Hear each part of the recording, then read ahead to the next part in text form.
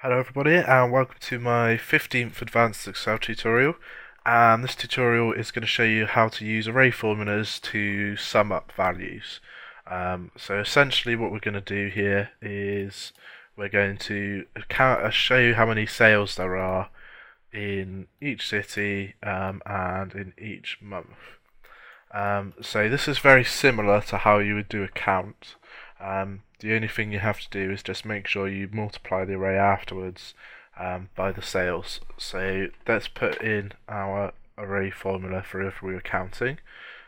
So equals sum, open bracket again, and then A2 to A14, add our dollar sign so that when we drag it across it stays the same, equals, and then we want it to equal the month, and we want it to always be row 2 because even when we drag it down, close bracket. And then same as with count, you have times for if you want to do an and, or a plus if you want to do an or.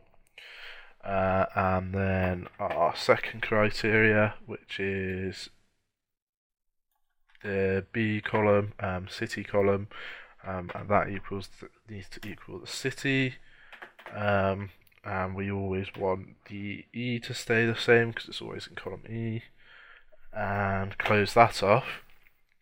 So that's how we do a count, but then we want this to be a sum.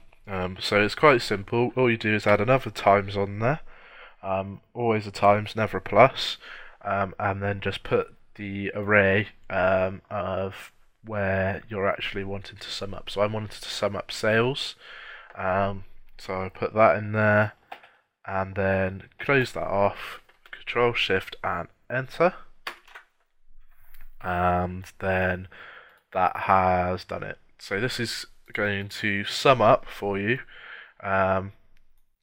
all the values that have and I haven't put my dollar signs in properly, so I'll fix that in a second. But if I just explain this one,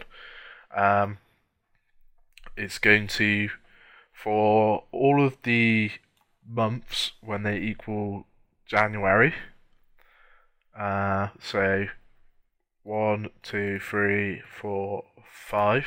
So it's going to look at just those 5, and then when it also equals London, so it's only going to look at these 3, and it's going to add those together. So we've got 250 plus 150, which is 400, and then another 100, which is 500. And then the other thing is just remember to put your dollar signs in, and Control Shift and Enter to finish the array formula. And then when we drag this across, it's adding it up nicely. And same as before, you can use as many criteria as you want. So we could put in another criteria, so it would be equals London or New Delhi or New York. The other thing you can do is you can put in a doesn't equal, and so this is basically saying for each month how many sales were there that weren't in London, how many that weren't in New York, how many that weren't in New Delhi, which I guess is essentially just is summing up the ones for non-London as such. So that's quite a useful one if you want to just sum up without having one criteria. So you want to have, say, the second half of the year or something like that. And then that is it for array formulas. You might have a lot of questions because they are quite complicated.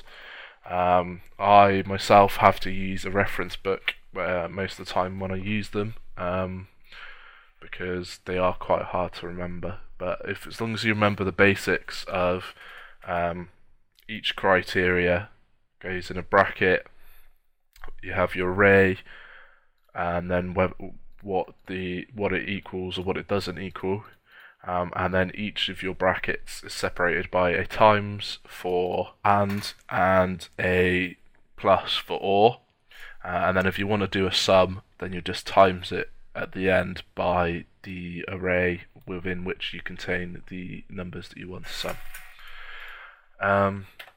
So that's it. Thank you for listening, and I hope to catch you in my next tutorials, which will be around how to use Microsoft Access.